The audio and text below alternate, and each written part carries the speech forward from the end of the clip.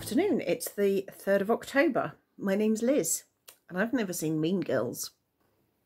So today has not gone as planned. It was slightly drizzly when we woke up, that's fine. I was going to go into the garden with James and sort of say, this is how I want to proceed from here, where we need to dig, weed, plant, whatever. And then it started raining again, so he couldn't. James has now gone off to the shops and I was going to go to the town, sort of one bus journey up, to deliver some guide badges. Only this morning I was channel surfing and I flicked onto Sky Arts and I found a programme which is called The Third Day: Autumn, which is a live theatrical performance filmed on OC Island, which I think runs alongside the TV programme The Third Day, starring Jude Law. I mean, Jude Law is in this one as well. So yeah, the description: Punch Drunk's Felix Barrett and summer director Mark Munden present Autumn, a theatrical broadcast taking you deeper into the world of The Third Day. Sounds fair enough. Then I looked at the start and end times. This whole thing is a 12-hour theatre performance. It's being streamed on Facebook and it's also live on Sky Arts. No advert breaks. And I started watching it and I was like, yeah, this is a bit weird. I mean, I've never seen anything by Punch Drunk. I know people who have and are absolutely addicted to it, but I never have. So yeah, I was watching this going, this is all a bit weird. This is a bit stupid. And then about 4 or 5 hours later, I'm still watching. Of that, one whole hour was just watching Jude Law dig a hole. That's what happens. That's what 2020 has done to us. If you go on Twitter, all sorts of people are commenting on it. And the biggest comment at the moment seems to be, have I just sat and watched Jude Law digging a hole for an hour? Is this actually what's happening? So yeah, that's what I've done this afternoon. I do still need to go out and deliver the badges, but I'm kind of transfixed. I'm sitting here going, all right, what's going to happen? What's going to happen? It's, as the name would suggest, a reenactment of Jesus' last day on earth. We've had the Last Supper, which was all held waist deep in seawater. Water, I presume it was seawater. Garden of Gethsemane, the betrayal, and I think we're just about to get to the crucifixion.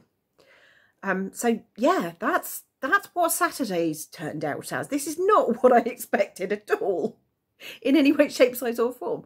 What I'm going to have to do is get ready to go out and then record it.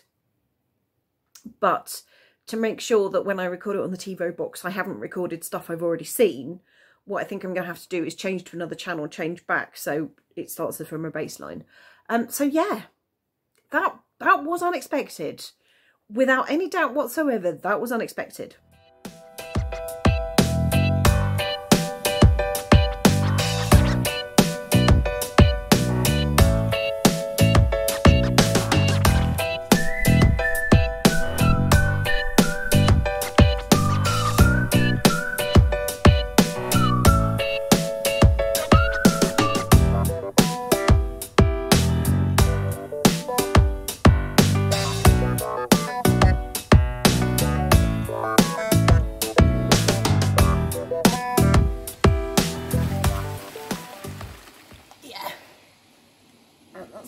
Oh jeeps, that's really, ow, that's heavy. Yeah, what are we going to do with this? I don't know. You're directing this. It's all gone a bit apprentice. If you want to star in the video and direct it. Is that a carrot you've got in your hand? Yes. Oh, 2 carrots. 2 carrots. Yeah. Come and have a look in here. I'm sure there was another carrot that fell out. Was. If you look, come and have a look. Mm-hmm.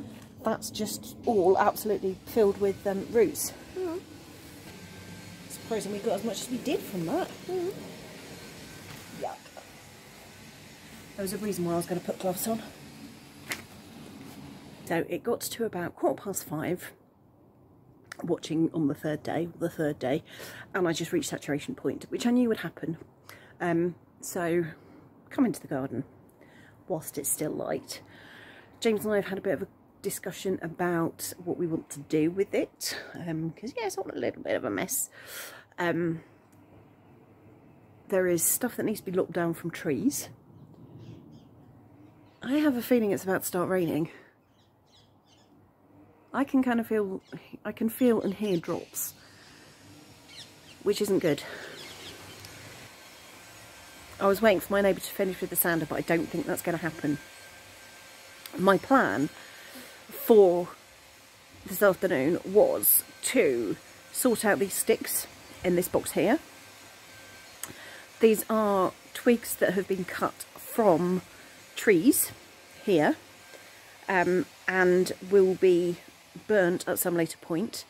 The reason they're in this box is because it has a lid, and the idea is that it keeps it all dry. There we go.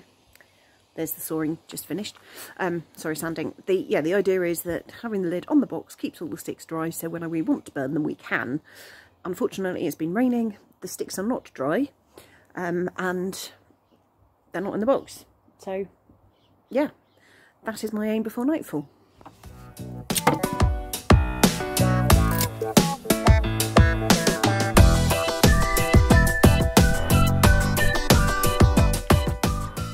Just did an explanation, then realised I hadn't pressed the button. Short version, I've done it. Slightly longer version. When I was clipping the twigs with the secateurs, they were going everywhere. What I have done, I hope, is collected all of these twigs that I was pinging all over the place. All of the twigs now fit in the bin, with the exception of the ones which were slightly too big to be put in. Oh, words. Yeah, so there were some that were too thick to be cut in half by the secateurs. Those I've left out. They probably will fit in, but I would want to have them broken in half or broken into smaller bits somehow. And that's not going to happen now because it has just started to rain again, unsurprisingly.